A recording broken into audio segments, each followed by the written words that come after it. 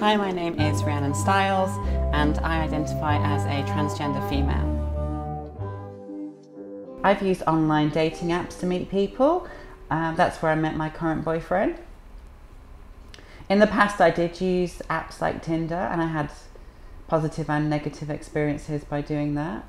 I mean, on Tinder I was always open about the fact I was transgender, and I also discovered that you do have to write, I'm a male to female, pre-op transgendered female, because otherwise, if you just put transgender, that's such an umbrella term that can be quite confusing for somebody that doesn't understand the ins and outs of transgender and the process that I'm actually going through.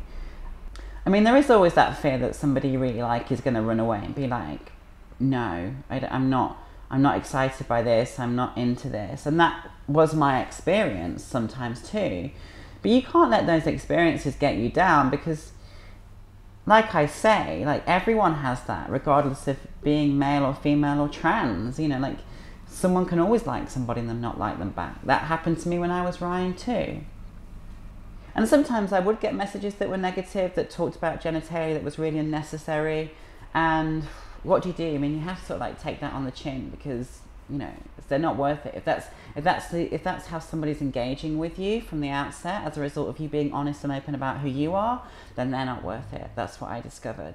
I had some experiences where we talked about me being transgender, and I went for a date and the guy was like, I don't believe that you're transgender. And I was like, well, we've talked about this. And then he was like, I thought you were joking. And I'm like, you thought I was joking? Why would I be joking? So that date didn't go any further either.